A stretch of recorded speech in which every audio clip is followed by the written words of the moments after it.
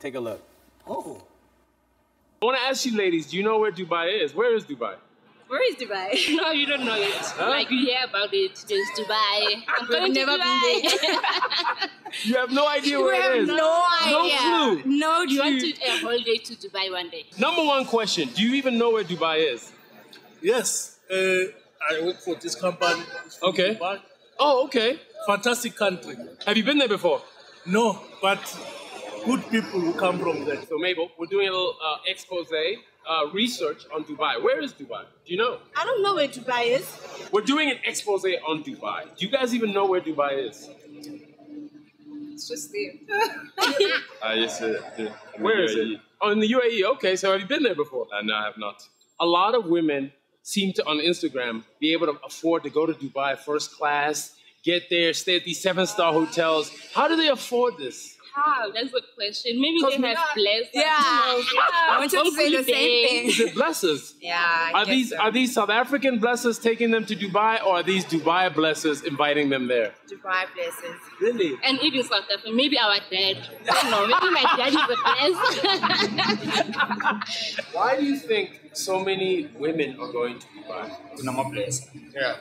Are the blessers there, or are they here taking them to Dubai? No, they're here taking them to Dubai. What's happening in Dubai?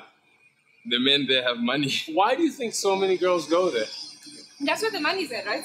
They want to live their best lives. Really? Is it fair to label these ladies who go to Dubai and give them names like Mahosha or prostitute? No? No, it's They're not. just having fun? Yeah. Yeah? Yeah. They And- say enjoy while it lasts. So if you can come say Dubai, yes, let's go, babe. Why would they fly you guys up all the way from South Africa? Why not just have a companion from Dubai? Because our company is that good. And then We are African just- women use the face like asset-wise, then hourglass money. That's us. That Right. is African.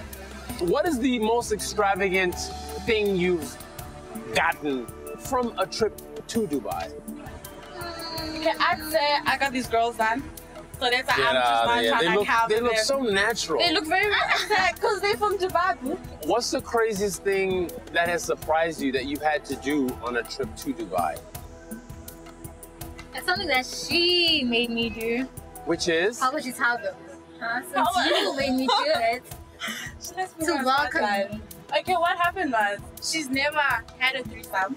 Like Oh. never. Yeah, I'm like such- never. So she was Girl. she's more than, no, I'm here to twerk and then let's get the money and girl. And I'm like, there's more to this. Like, yo, try new things, let's explore. And what was that like?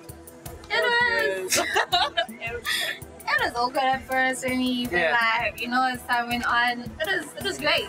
What is the biggest amount of money you've come home with from a single trip to Dubai? I'd say close to now. So $1 million rand. And how many days was this trip? How many days? It was a weekend.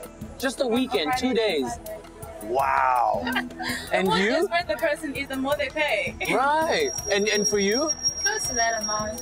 Just close by. Why not just move to Dubai? Why live in South Africa and fly back and forth then? That's the piece of both worlds. Sucking money here, sucking money here. You know? Okay. Yeah. All right. Well, ladies, thank you so much for talking to us and clarifying this for us. Thank you so much for having me. Dubai, a whole new world.